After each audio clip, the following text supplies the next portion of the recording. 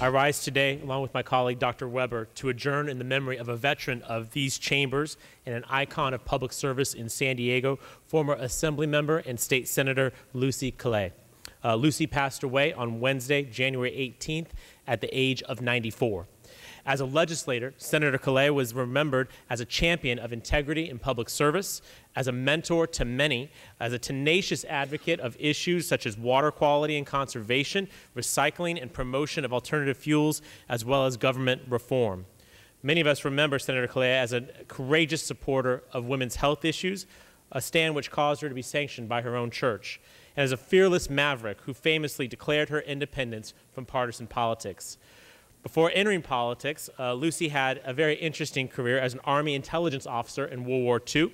She worked for Eleanor Roosevelt as a part of the United States delegation to the first United Nations General Assembly in 1946, and she later worked for the Central Intelligence Agency.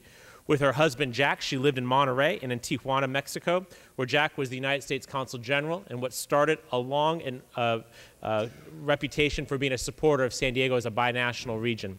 In 1978, Lucy was appointed to the San Diego City Council, where she was reelected in the following year. She served as the Assembly member for the 78th District from 1982 to 1989, and she went on to serve the 39th Senate District until 1996. After her career in the legislature, Lucy continued to work with various civic organizations, most notably the International Community Foundation, where she pushed to improve cross-border relations with Mexico. Senator Killea was inducted into the San Diego County Women's Hall of Fame in 1992, and last year I was pleased to join members of my Rotary Club, San Diego Rotary Club 33, to name her Mrs. San Diego 2016.